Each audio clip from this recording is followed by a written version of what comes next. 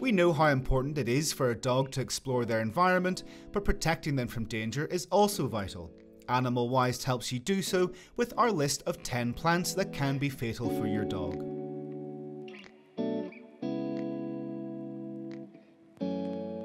Oleander. This is a shrub native to the Mediterranean basin, which is commonly found as an ornamental plant in parks and gardens. Despite its beauty, this plant is not only poisonous for dogs, but for people too. Its toxicity is due to the presence of cardiotoxic glycosides, compounds that produce serious cardiac disorders by affecting the sodium-potassium pump of the heart cells. Symptoms associated with oleander poisoning appear within a short period of time after ingestion.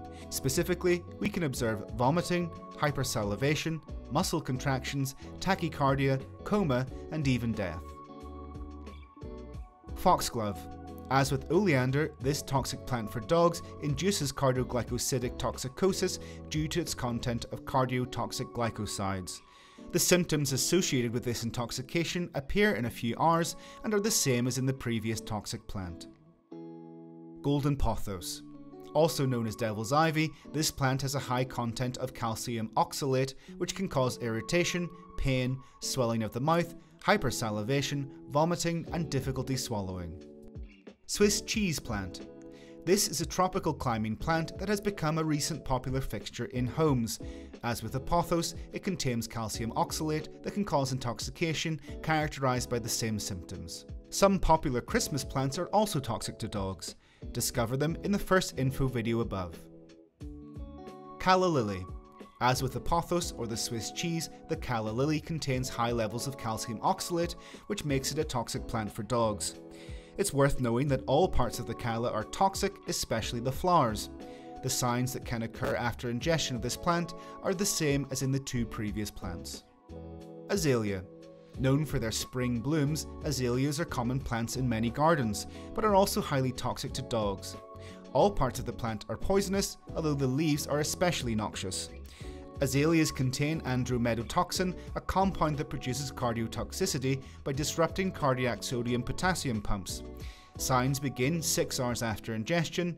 These include nausea, vomiting, anorexia, depression, weakness, incoordination, limb paralysis, cardiac depression, coma, and even death. Ivy. Although it is less dangerous than other plants mentioned above, it's also toxic to dogs. Its toxicity is due to the presence of heterogenin, a triterpenoid saponin capable of producing vomiting, diarrhea, abdominal pain, and hypersalivation. Does your dog like to eat grass? Find out the reasons for this behaviour in our next info video. Aloe vera. You will probably be surprised to find it on this list, since it's a plant that many people consider a natural panacea. In fact, the jelly-like sap of aloe leaves is toxic in sufficient amounts. This is because it contains saponins and anthraquinonines that can cause intoxication. Symptoms are vomiting, diarrhea, abdominal pain, hypersalivation, lethargy, and conjunctivitis. Dracaena.